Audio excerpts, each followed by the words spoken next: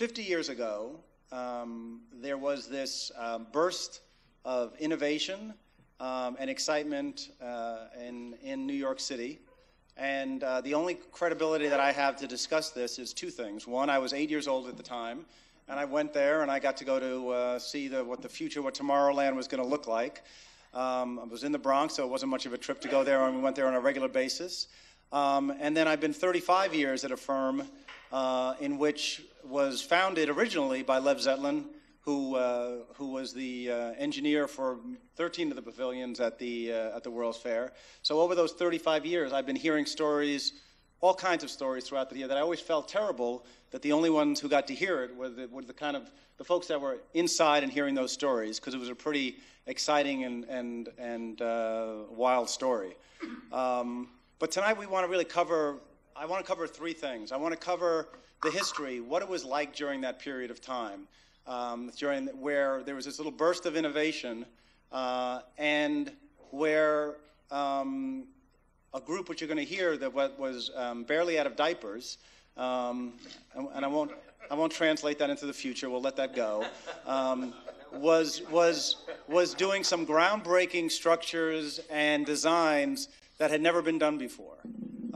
And so first we want to talk about that history. What was it about that period? What was it like to work in that period? And how did that all come together? Then the second thing we want to talk about is some specifics about three of the most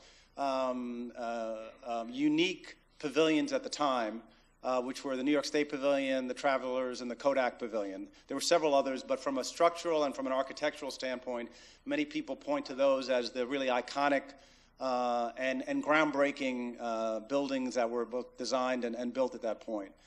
And then after talking about them in a little detail, we're going to spend a little time talking really about lessons learned and what can we take away now from what was done back then to look at a city in New York where, in all honesty, having been in this profession for 35 years and worked in and around New York and around the world, where that level of innovation while we've seen pockets of it here and there in design and construction in New York, we really haven't seen a steady stream of it since then. It kind of came in a flash. There were some remnants. We see it here and there. And the question is, what's happened in the last 50 years that hasn't allowed that to be something that just gets renewed, where that type of innovation, that type of seat of your pants, doing exciting new designs didn't take hold and lead to more of those types of buildings and projects in the city. And so the hope is that we can go listen to this group, get a little feedback on that, and maybe come away with some thoughts about how we can move things forward in New York to kind of get our innovation groove back. With that, I'd like to introduce our illustrious panel. Let me start with Vincent DeSimone. Can I call you Vinny, or do I have to stick with Vincent? Vince, please. Vince, okay, Vince. My cousin Vinny doesn't write. All right. So. And just before I even get into this, my role here is supposedly to moderate, but I'm not even. I'll do my best, but having spoken to them on the phone and over the years, moderation is not what this group does well. So this conversation is probably going to go where they want it to go, and occasionally I might call a timeout, but we'll see where that goes. So Lev Zetlin, a little-known engineer in 1962 with a small firm, was catapulted to national recognition by being awarded 13 pavilions in the 1964 World's Fair. At the time, Vincent DeSimone was Lev's man in the field, and although himself a 20-something, Vincent was the adult in charge of the other 20-somethings to make it all happen. Vince went on to found one of the leading New York-based structural engineering firms, DeSimone Consulting Engineers, where he is the chairman today.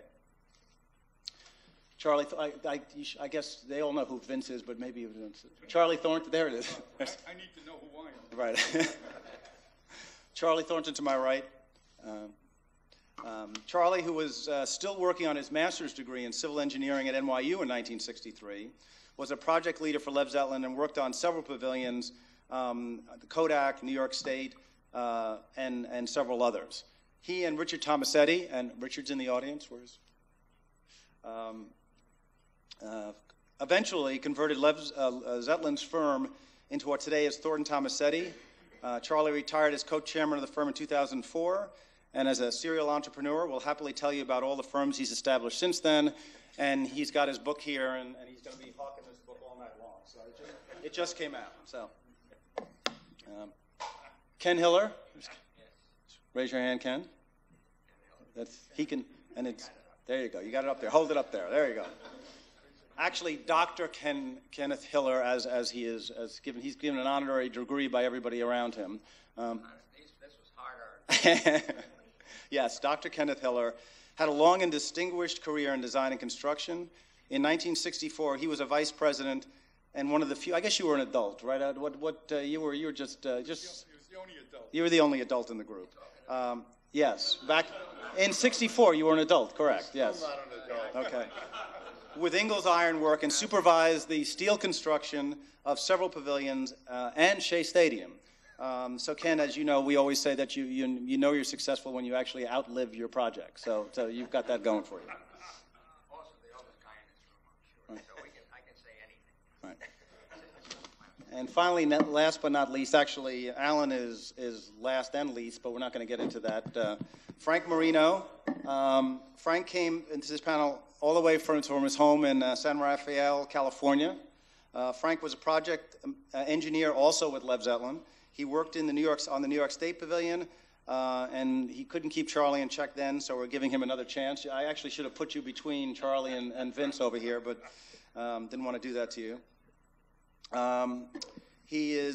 Frank later joined with Vincent and was in charge of DeSimone Consulting Engineers in the Bay Area. And after this, he's got a really tough job. He's heading off with his lovely wife off to Italy. So I thought maybe we could switch, but he didn't go for that. And then Alan, hopefully Alan will show up, but if he doesn't, you'll have his bio, and you can send him a nasty emails and say, where were you? And maybe this is because of what his introduction's about. He's our lone esteemed voice of the beleaguered architect. He actually joined Philip Johnson in 1970, so again, he was late to the party. But Johnson was the architect of several pavilions and has been quoted as saying that Lev Zetlin was his favorite engineer because he, Lev, could think like an architect. While with Johnson Berge, Alan worked during the immediate wake of the World's Fair's influence, participating in designs such as the AT&T headquarters and Times Square Center. Alan, as a participant and a witness to the immediate effects of the World's Fair's influence, so we will value his thoughts if he ever shows up. So with that, again, what I want to focus on is, as we all know, I don't know if how many of you have been reading a lot of the recent articles that are out there. There's a lot of mixed bag reviews of the World's Fair. Everything from financially, it wasn't a success. There's a lot of discussions about the Moses and how it was pulled off. But there's no question. I was just reading there was I think in the last week an Architectural Digest that talked about the influence that it had on young people at that time, many of who went in to become engineers and architects because what they saw in those 2 years. And it was really these incredible structures and pavilions that were built. Yes, it's a small world, which we can never get out of our heads after having been there and gone on that ride. But I know, for one, it was something that had a huge impact on me at that point. And there's lots of architects that point back to that moment as the moment that they got juiced about moving into the field of architecture. And I know many engineers as well. So let me sit down because while I'm a couple of years younger, but I'm not going to stand for an hour and a half. So. All right, is that okay? This is working. Yeah, but I think I can work here, and these should work, right? Hello? Yep, they work. All right, hello. So we're good. So the way we're going to work this, I'm going to kick off a question with one of our esteemed colleagues here. They're going to start it off, and then we'll let the scrum begin. Tom, I have issue with one thing. Beleaguered architects? What? Architects are not beleaguered, they're beleaguerers. You see, I have no control over this, so we know where this is going. Okay. All right. So let's kick it off with Vince. Vince, how did it come into the office of Lev Zetlin? What was it about Lev, relatively unknown, that allowed him to get these 13 pavilions? And how did you all first hear about it? You were running the office. How many years out of Manhattan College were you at that point? 5. 5 years, and you were running the office for Lev. So tell us how it happened, and what was it about Lev that actually allowed him to get those 13 pavilions? Well, I think what I need to do to answer your question, let's take a look at the atmosphere. I mean, here we were in New York State. We had the state of New York very interested in making a real show of the United States and so forth. Now, we were a bunch of guys, and Lev, by the way, was not an unknown. Here's the key. Lev had what I'll call a Boswell to his Johnson, a fellow named Fisher. Fisher was a writer for progressive architecture, and every time Lev said something, Fisher would write this fantastic article about how great he was. Now, not to take that away, Lev was a great engineering conceiver. He could conceive structures. The second thing he knew how to do was he knew how not to hide his skill from the public. So here we have a World's Fair coming up. Here we have a group of people expecting innovative, creative structures, and who do we have that we can go to? You have Severid, okay? Severid did the St. Louis Arch as well as the Raleigh Convention, and then you had Zetlin. Zetlin did the first decent bicycle wheel up at the Ithaca Auditorium. He did work for Johnson. So when this came, all these things came, what did these corporations have? They had to look at who they believed were the true innovators in structures, and Zetlin was one of them because of his background and the things that he did. He also had a very nice name, Lev Zetlin. People love that foreign name, Israeli. He was terrific. Arab. I mean, you know, architects love these two name things. They make them very, very successful. But Vincent J. DeSimone, no, I'll never make it. But nevertheless, that was the background. I wanted to let you know what was going on. Philip Johnson, he had the New York State Pavilion. I could tell you how he got it. He got it through a fellow named Archer, who was a relative of Nelson Rockefeller. Nelson wanted this. So let me give you this kind of atmosphere. I'm trying to create or recreate the newness, the wonderfulness, the things that we were about to see. I mean, at the time this was all going on, everybody was shuffling for what needed to be done. There was no time. And all of this was happening, and Lev was getting New York State Pavilion, Travelers, which was very, very important, and the Kodak, which, believe it or not, was the surface of the moon, amongst others. So with that background is the thing I wanted to let you know. People came to him. They really had no other choice.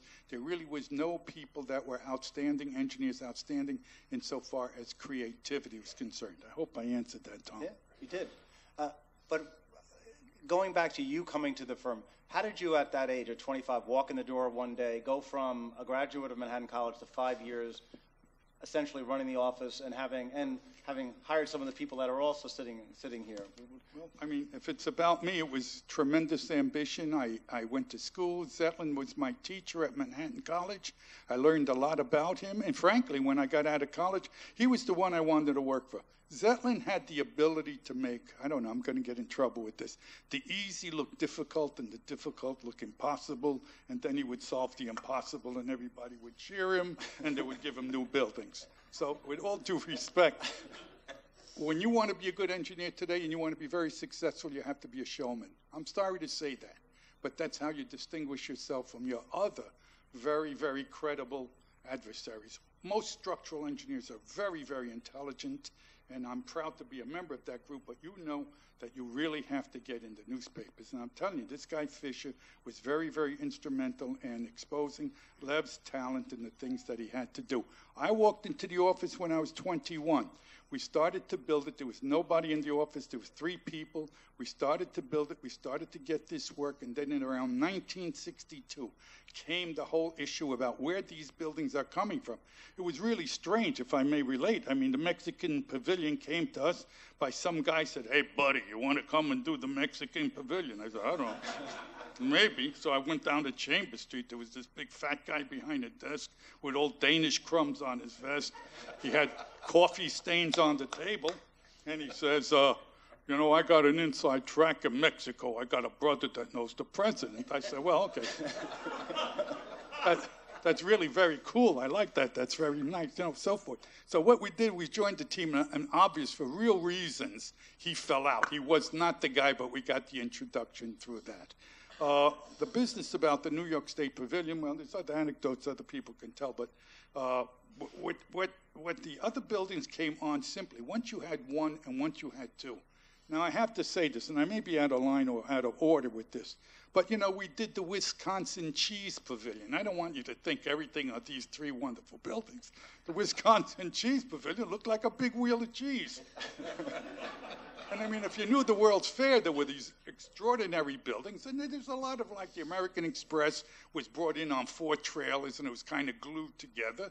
And, you know, the other pavilions were wonderful. I mean, General Motors, Ford, and all that. But I'm going to leave it to Ken to describe that. But it started to come in really in 1962. What I did is I was in awe of what was going on. We had some really good people. We had Charlie, who was there. We had Frank that was there. We had a couple of other guys. And the shocking thing is we all knew each other.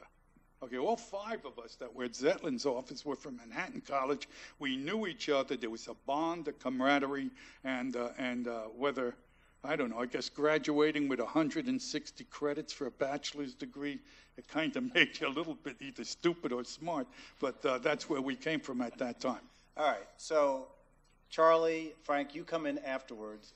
Charlie, talk about what it was. You were still going to school. So the whole concept of you actually out there both in academia at that point and then getting the opportunity to work in Lev's office, what was your first take walking into that world? And then what was your first, were the World's Fair pavilions your first projects that you worked with on? Or was there something else that went on that led you to be getting involved in the New York State and others? Zetlin had stopped teaching at Manhattan, but there were so many Manhattan College people at Zetlin's office, all 5 of them, that I had done my senior project on the Utica Municipal Auditorium, which was Zetlin's first bicycle wheel roof in the United States. He had the patents on it, and this is pure coincidence. I had done my senior project in structural engineering on Guerin and Seltzer were the architects. I don't think they're around anymore, okay, but it was a very large bicycle wheel roof, which is basically take your bicycle with the spokes, the hub, and the rim, and put it on 10 bricks in your front yard or in your apartment, and that's the bicycle wheel roof, okay? So I'm sitting in my structural class in May of 1961, and there's a phone call from Vincent DeSimone to Vincent Vitagliano. Does anybody want a summer job designing flat plate apartment houses in New York City? There's a zoning change.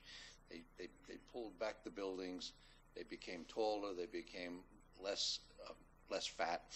And I said, yeah, I need a summer job. I'm going to graduate school in September at NYU. I'm getting married in September. And I went down and I met Vincent DeSimone, and he hired me. And that was the beginning, okay? So I was a graduate student full-time. I was also working about 32 hours a week for NYU, for Zetlin. And all of a sudden, the stuff starts happening. All of a sudden, there's New York State Pavilion. There's the Travelers. There's the Hawaiian Pavilion, the Green Bay Packers cheese heads. The Mexican Pavilion, and George Fetish unfortunately couldn't be here, but the architect was Eduardo Terrazza de la Pena, and he used to walk around the office singing this song because we never saw him. Eduardo Terrazza de la Pena, it's been a long time since I seen you. Remember that? We were all young, we were having fun, and I moved into, and we'll get into it in more detail. I got the Travelers Pavilion. Frank got the New York State Pavilion. Vince was on the Eastman Kodak project. But an interesting point, which people don't know, Kahn and Jacobs were the architects on Travelers and New York State. I'm sorry, and Eastman Kodak. But the designer on that was Donald Desky. It was an industrial designer, and the designer on Eastman Kodak was Will Burton. You may not know these names, but Elliott Noyes and all these great industrial designers that were around in the 50s and the 60s, they got the contracts, and then they, with the owner, went out and picked the architects. So that's an unknown sort of fact about this stuff, because it's not the way it is today. It's much more the architect gets the job up front. So Frank, you join, you come into the group and like I said, I was going to put you between these two just to see if you could break them up. So what was it like? What was the dynamic that you already saw when you came into this? Well, I came to Zetlin in '61, a few months after Charlie, and I had just finished graduate school, my master's degree at Columbia, and a classmate of mine, George Fetish, who unfortunately cannot be here tonight because of some health concerns. I forget if he called me or I'd called him. I was working somewhere else while I was going to graduate school. And he told me that he had just started with Lev Zetlin, whom we had as a teacher at Manhattan College. And George was a classmate of mine. These two guys were actually behind me. They're younger than I am. We're a lot younger. Yeah. So I went up to interview with Dr. Zetlin. I didn't call him Lev until I worked for him for about 10 years. You know, so to me, he was always Dr. Zetlin. And I interviewed with him, and he recruited me with, you know, the World's Fair projects had not really developed yet in the office, but he was telling me all about these great projects that were going to be coming and working with the architects like Philip Johnson. And bottom line is he convinced me to leave my job where I was making $98 a week and come to work for him for $92 a week. Yeah, well, yeah. What was it like? You know, at first, Tom, it was very mundane. You know, as Charlie, I think, pointed out, or Vince, we were grinding out these flat plate apartment houses to beat the zoning regulation. And the actual World's Fair projects didn't start until maybe 6-8 months after. We got the contracts, as I recall, around 62. And that's when here I am in 1962, what, a 24, 25-year-old, you know, still wet behind my ears and just out of diapers, as Tom said. And this project is literally thrown into my lap by Dr. Zetlin. And we made it work. You know, we just delved into it. We were all young at the time. I know you're going to hear a lot tonight that all we had to work with was a post slide rule and logarithmic tables and a crank calculator. It was not even electric. And we got ourselves into the projects, and I have to say that one of the mainstays, quite frankly, engineering-wise in the office, again, a man that can't be here tonight because he's passed away, was Jim Chaplin, was immeasurably helpful to us young guys at the time in getting through these relatively complex structural engineering problems. But at the time, Tom, we didn't think of it as something different. I don't know. Well, was... You know, what was it? You know, Vince talks about how, you know, Lev was this great salesman. You know, a great conceiver of designs and a great salesman. And a great Did he sell you all on coming to work? How did you? Yeah. Was that? I mean, how did he get you? Was it? One of the questions you asked in the outline that we spoke about, we said, how did Lev staff up for the World's Fair projects? Well, he actually pre-staffed by recruiting us all. We really didn't add any staff to do the World's Fair projects. All the World's Fair projects were accomplished by the existing staff. All right, Ken, Dr. Ken. Give us a little flavor for what was the construction industry like back then. We all know what we walk around the city today and we see the scaffolding and we see the cranes and everything else. What was it that not in particular to? We'll get into the details of these projects, but what was it like working? You were working on other things. What was it like working in the construction industry back then? Before I talk about that, these two guys are very retiring. He's saying you have to be a type A personality to be an engineer. Look at these two, quiet people. So they're the exception that prove the rule. I'll accept that. The last time anybody else. What was construction like? Yeah, what was it like? Well, I'm a little more pragmatic than you guys. I'm not a Zetlinite. I'm not a great fan of Zetlin because I worked with him. He's a brilliant man, no question about it, but not an easy man. As far as we did, I guess our company, I was a steel guy. Our company did about, 6 or 8 pavilions at least, including New York State Pavilion, IBM, General Motors Pavilion, and a few others. But and Shea Stadium and a lot of the bridge work and viaducts around New York at that time, like the Gowanus and the Van Wyck, et cetera, et cetera. So we did a lot of work in that area. What was it like? Construction is a pretty slow-moving operation. It's not a hell of a lot different. There are some, innovations. The kangaroo cranes came with the World Trade Center, and now, of course, you know how I am, Charlie. I'm a whiz on a computer. I had to get people. He has a pink laptop. I had to pay people to help transform my hand scratch things into computer speak for my thesis and all of that. But it was very expensive, by the way. And what was it like? There were far fewer constraints. We had far less to worry with. When somebody decided they wanted to build a building, it got designed and they built it. And we didn't have to worry about the environmental protection. We didn't have to worry about the neighborhood groups. We just built the buildings, and they went up a lot faster. Today it takes probably, I guess you guys know better than I, sometimes years to get this thing just approved through all the stuff that goes on. And it's going to get more so, I suspect, with sustainability. But there were no...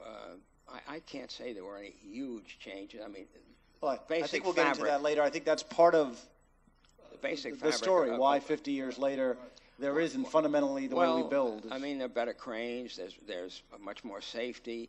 The guys running around, these old foremen running around with iPads and that kind of thing. Give me a little background on how your firm was awarded this. Was this something that you competed for, or was it? Well, our firm, which was a very large steel contractor at the time, called Ingalls Iron Works, we made a deal with Starrett Brothers and Eakin. They're a very large company at the time. It's not Starrett, but Starrett Brothers and Eakin. A guy by the name of John Meade. You remember John Meade? Yep. He was the president. So he brought us in, and it was one of the earliest, design development. We work with the designers right from the get-go.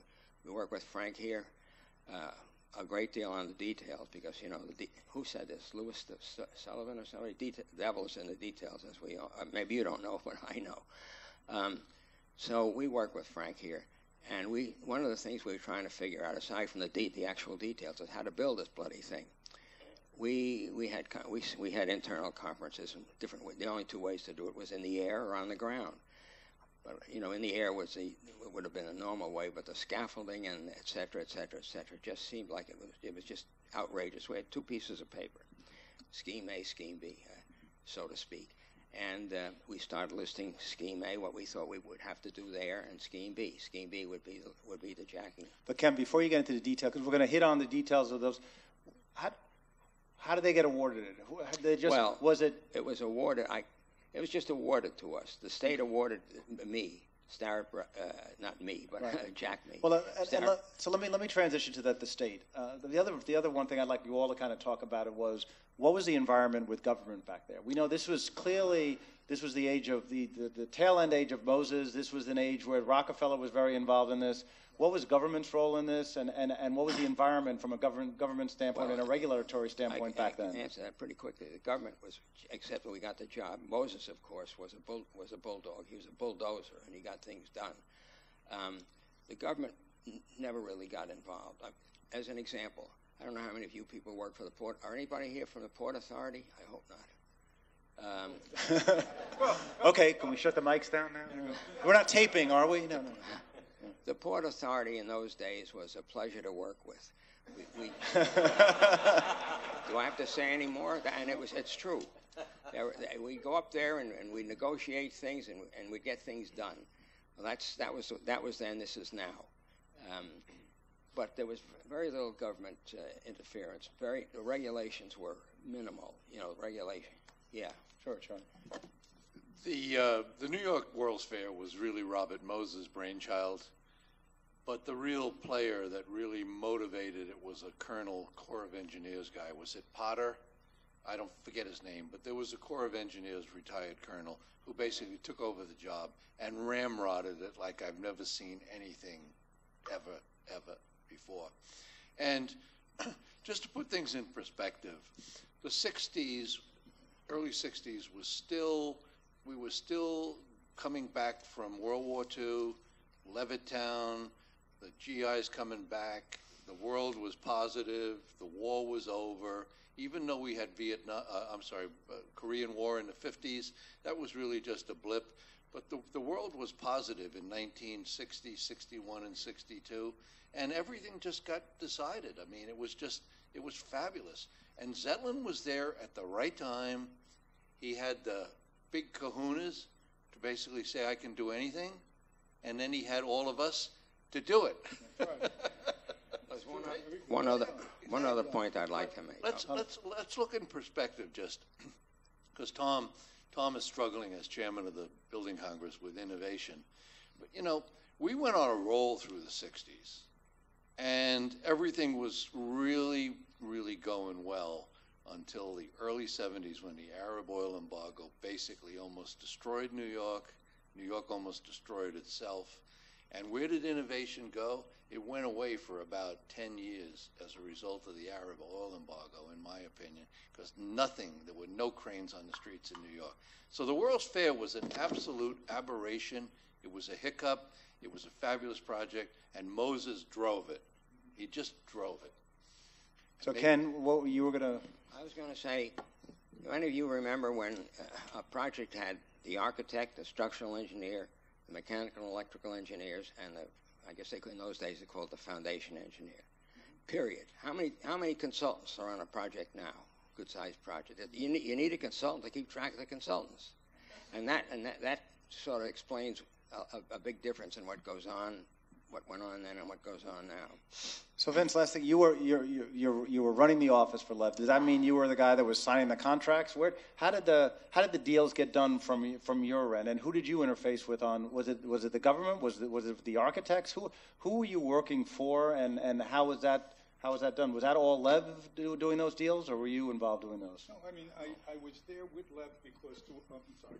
Yeah, I was there with Lev because, I was only a three-man office when I joined him from Manhattan. So I had a certain secure position with him and a certain confidence. So he would take me to these meetings and so forth. But I know with Johnson, it was strictly him and the work he had done with Philip before that selected him. And I used to go up to 375 Park Avenue, the Seagram's building, versus the guy in Chambers Street. These are two guys that gave us work. So there was this kind of dichotomy of where the work was being produced. Danish Crumbs or the Elegant Philip. But I didn't sign any of these contracts because I was a minor almost. I was illegal. I don't think I was a PE at the time, to be candid with you. But that's the only answer I could tell you. Lev spearheaded the contracts and did all that. But once again, I just want to get back to the concept. A lot of people don't understand. Zetlin always had somebody that could initiate his great concepts. He had a fellow named Tiga Hermanson that